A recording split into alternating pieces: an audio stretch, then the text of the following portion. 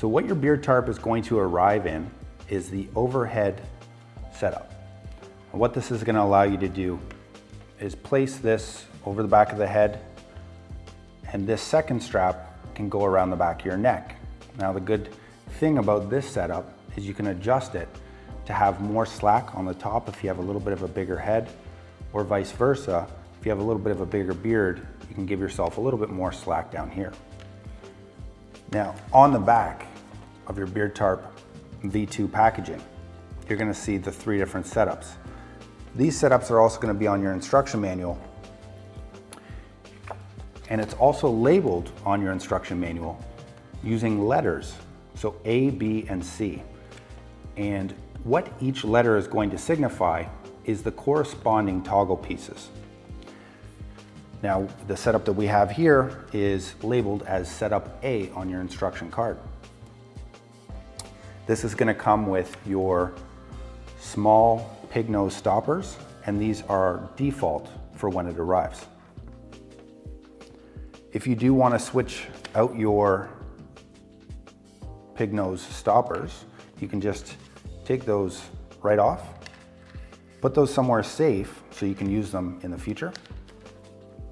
So what we're going to do next is the over the ear setup, and that's going to be the second setup you're going to see on your instruction card. You're going to need the 2 cylinder pieces. So these are cylinder toggles, and you're just going to take the straps, the draw cord straps. You've got one for the left side and one for the right side. And you're just going to attach your toggle piece. You're just going to press it in, and you're going to slide through one of the straps. And then you're going to slide through the other strap. So that's the one side.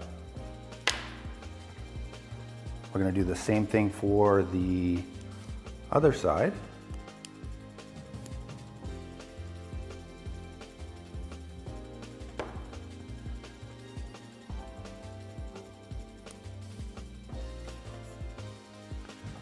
And now your beard tarp V2 is equipped to tighten around the ears. What you can do with the extra 2 pieces that you took off is you can actually use them to set up any of the slack that's left after hanging over your ears. So what I'm going to show you at the end of this video is also how you can do some tips and tricks if you didn't want any of this slack at the end. But one of the nifty things you can do is you can take your pig nose stopper, you can insert one of your draw cords along the side.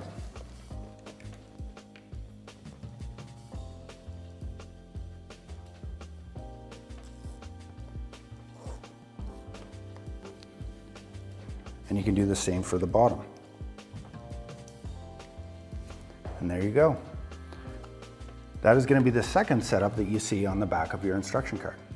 Now, the other great thing about this setup is the over the ear setup can also be used with the one big pig nose stopper.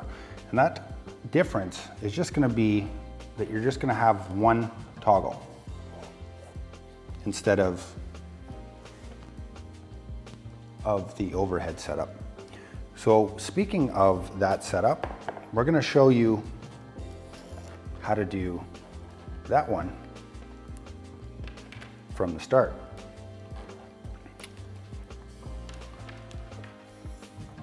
We're going to take off all remaining toggles, and same thing we did with the smaller pig nose stopper, is we're going to take these 2 straps that are on the right side, we're going to put them through the right side hole. We're going to do the exact same thing with the left side, And now your adjustability is going to be controlled just with the one toggle.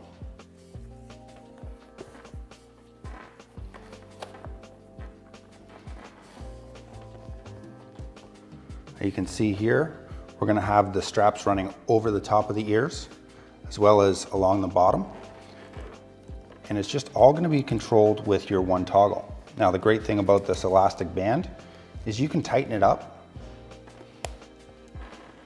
and leave it there and pull it down comfortably throughout the day. And when you're ready to pull it back up, it's going to be right at that same spot that's comfortable for you. Now, these are some of the most popular toggle scenarios that you can do on your own, but we are always open to hear what you're doing to customize your Beer Tarp V2. Now, on the over-the-ear setup, one of the things that you can do, just so you don't have this excess amount of cord, if you're not wanting to bring it back and put it into one of the other pig nose stoppers, you can take this, tie up where you think you'd like the knot to be,